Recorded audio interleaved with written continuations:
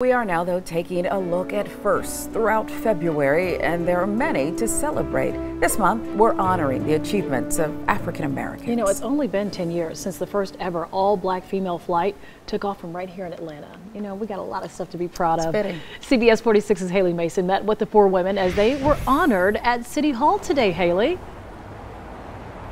That's right, Sean. The women on this flight tell me it all happened by chance when someone else called out sick that day. They said they realized when they landed, they'd made history, and it hasn't happened to either of them since.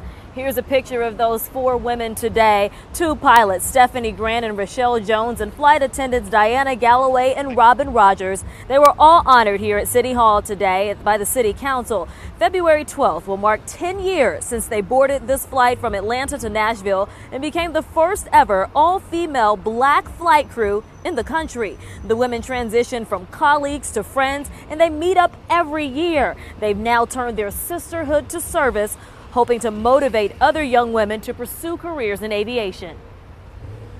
It was not until we got to Nashville that we actually realized, wow, this was amazing. I believe that it was just God's divine intervention at that time to place us together on that particular day in the month of February.